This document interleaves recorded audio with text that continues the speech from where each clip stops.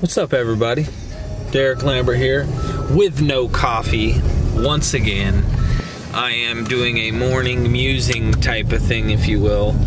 I remember another war story, and I was working at a place called Pacerne Military Housing on Fort Bragg. I was actually one of the employees who worked on the Pope Air Force Base, and my whole job was to clean up people's property, go to parks, pick up trash, that kind of stuff. Just keep the community clean and tip top.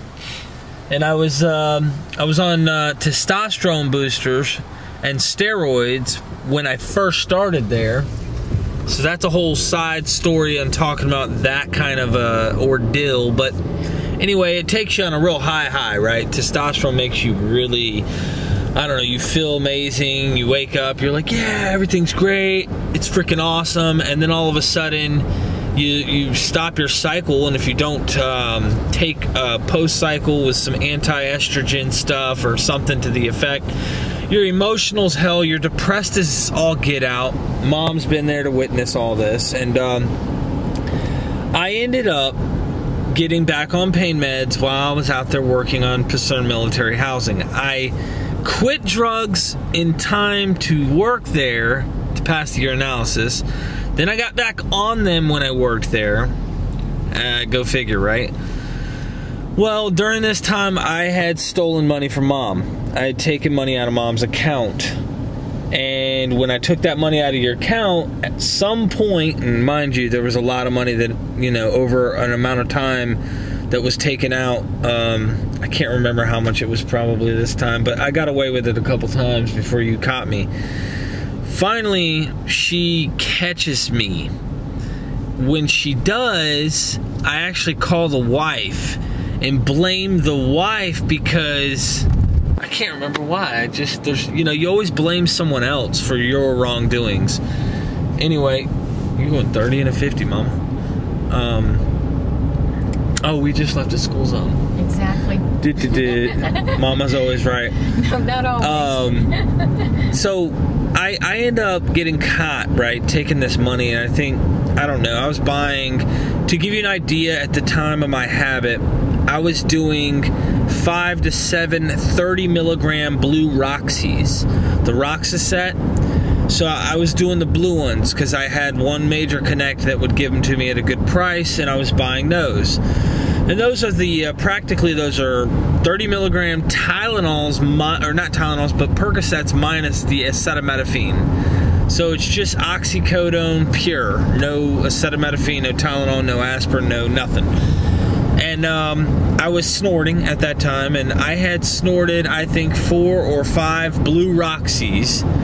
I was so depressed that Mom had caught me. I went back out into the field to go clean, and I was crying because me and the wife were arguing, and Mom caught me and all this. And I guess this guy who was an ex-police officer, retired police officer, was working the same job I was working.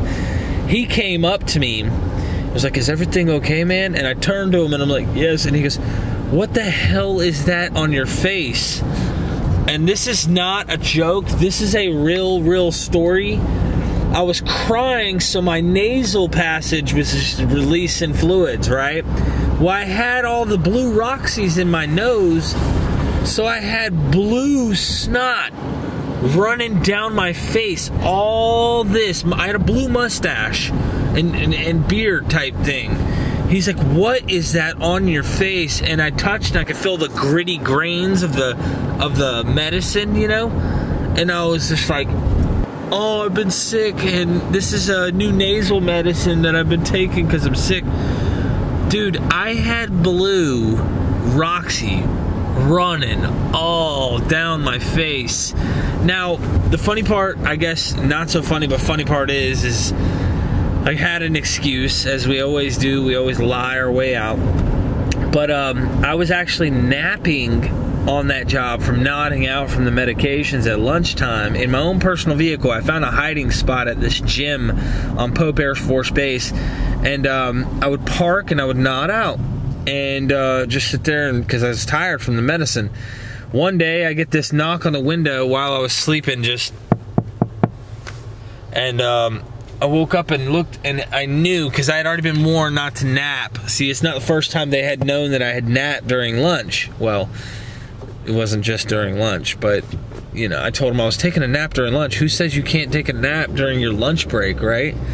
Well, I get this knock, and it's my boss. And my boss is telling me, right off the bat, he looked at me and he said, okay, you got a choice. You can go home right now and quit, or you can go home right now, return in the morning, and get fired. And I was just like, I had a pillow with me too in my vehicle at all times to go nap to, because it was already something I routinely planned on doing, and that was a good job. I ruined it. I've actually ruined quite a few jobs for my addiction, and that's just one of them. But blue smirth, Roxy, runny nose, snot, caught stealing from mom, argue with wife, life is in shambles, life is unmanageable, and I am powerless over this substance called painkiller, opioids, opiates, heroin, whatever you want to call it.